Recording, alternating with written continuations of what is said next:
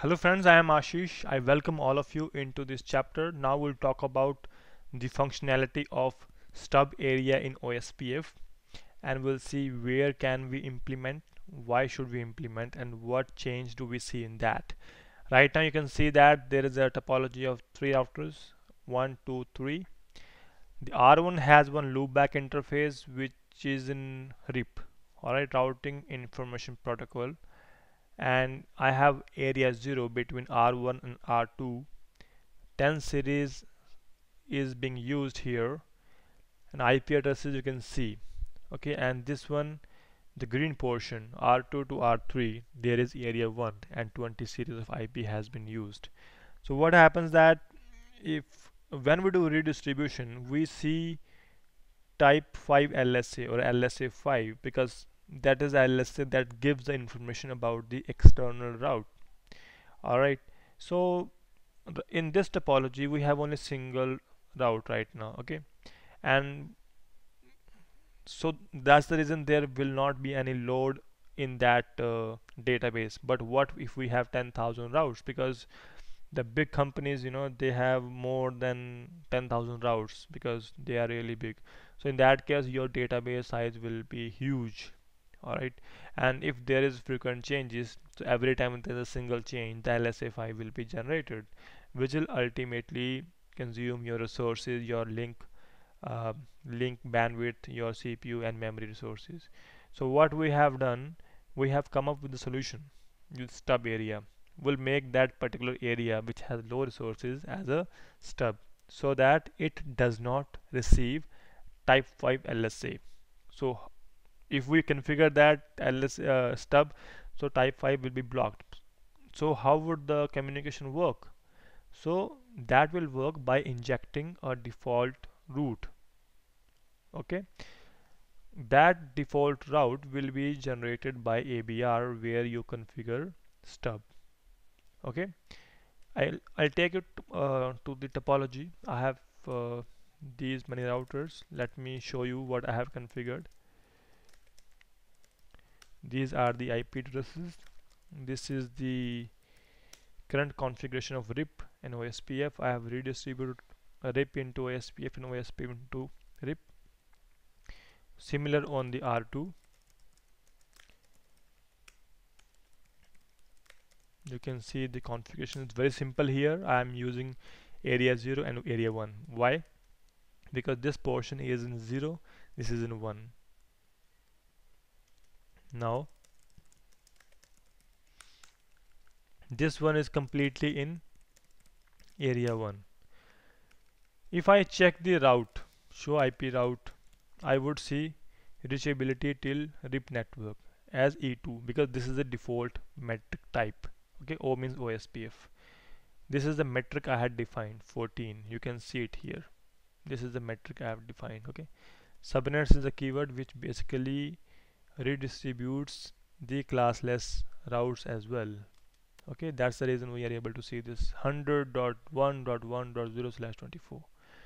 Alright, so if I ping this IP, it will work. If I show you the OSPF database, you'll find that type 5 LSA is there because that's what the functionality of this LSA is. It does the inter protocol communication. It is actually generated due to that. So you can see the link ID of the router, where it has come from. Okay, and advertising.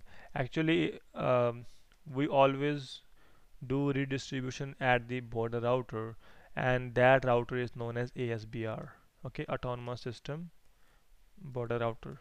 Okay, and when we do inter area communication, we call it ABR, area border route.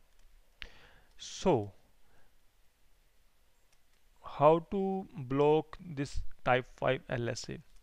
First condition is that you cannot configure backbone area as stub. This is a rule number 1. You cannot do it.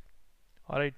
Second thing is it has to be done at the ABR, and there should be only one ABR for that area because this router will generate a default route.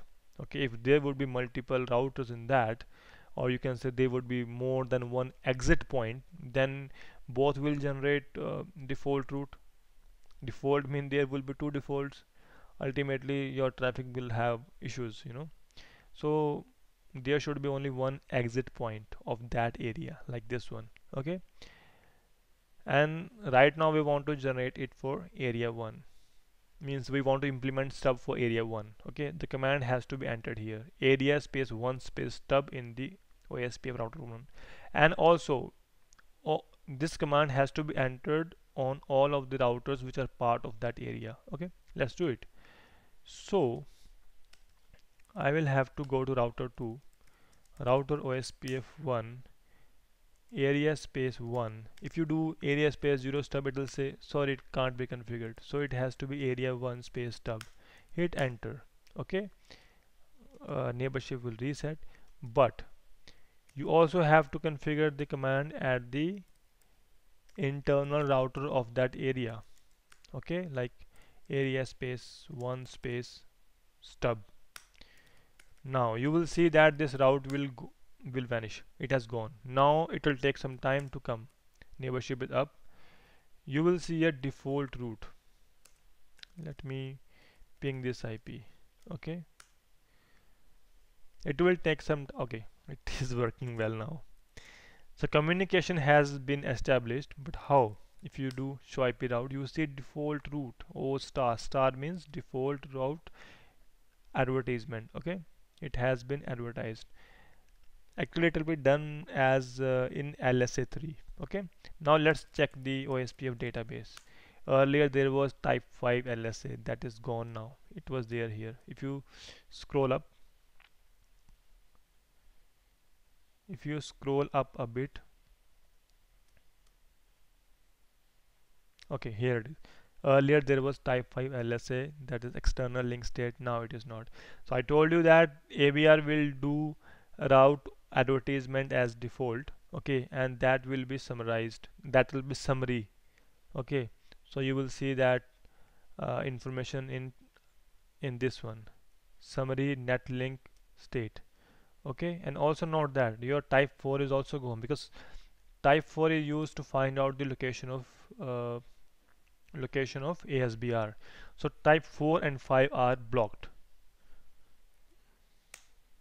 See, I told you na.